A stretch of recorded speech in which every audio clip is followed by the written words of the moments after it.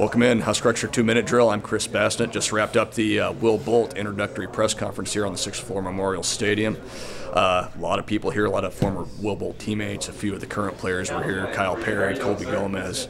Kind of a different day, an interesting day. Will Bolt, of course, introduced last Friday as the new head coach at Nebraska. He had his assistants with him today. Jeff Christie, former Husker, Lance Harvell, former assistant coach at Sam Houston State.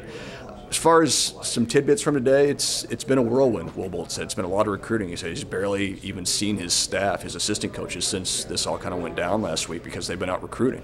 And that's going to continue now for the next few weeks. They kind of continue to get settled in. He said there's about 8 to 10 players on the current roster that are still in town that they've been able to meet with and kind of introduce themselves to. But other than that, it's been a whirlwind. It's been moving fast. It's been getting settled in here in Lincoln and getting back on the road.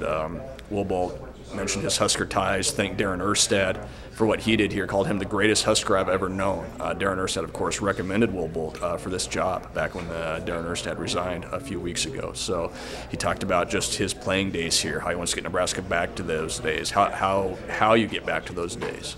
And it starts with recruiting. That's what they're working on right now. We'll see how the next few weeks kind of shake out, but it's going to be a busy time for Will Bolt, and we'll know more come fall ball.